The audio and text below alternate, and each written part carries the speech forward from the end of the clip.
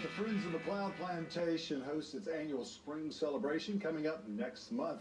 Rick Little along with Charlie Morrison joining us with the exciting details. Tell us about this event, and then we'll get into what exactly McLeod Plantation is all about and why you guys are involved with it. But first, start off with the event. Well, part of our mandate as a 501c nonprofit organization is to hold events at McLeod Plantation.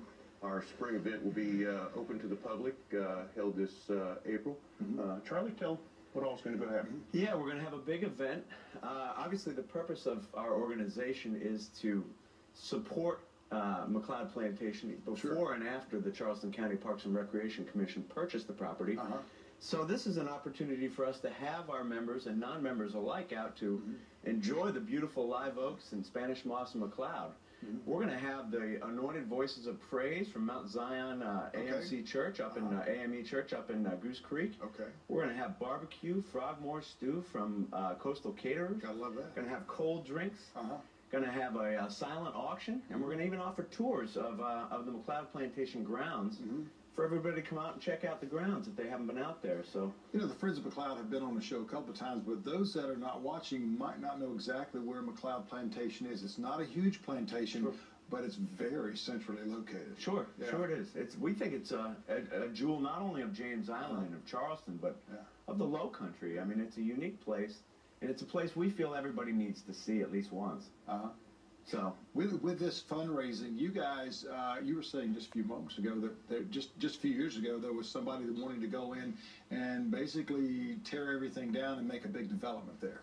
It was slated to be developed by the College of Building Arts, but the Friends of McLeod gathered together and put a stop to that. It's now in the hands of the Park and Recreation Commission, open to the public, and we're quite proud of that. We'd love to have as many people come out as possible. You were asking where it is. McLeod Plantation is right at the foot of the Wapoo-Cut Bridge as you come onto James Island.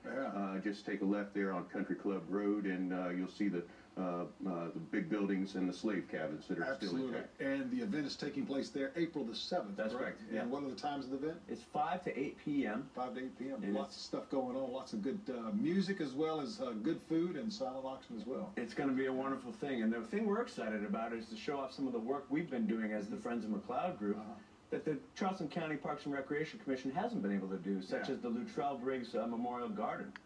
Rick can tell you a little bit more about that. We're out of time, but the folks can come and see what you guys are doing, and you can explain more to them right there. Sure. If they can't come, you can always write a nice check to help out with the restorations. FriendsofMcLeod.org. Yes, absolutely. Thanks, guys. We appreciate it. We're back in just a moment.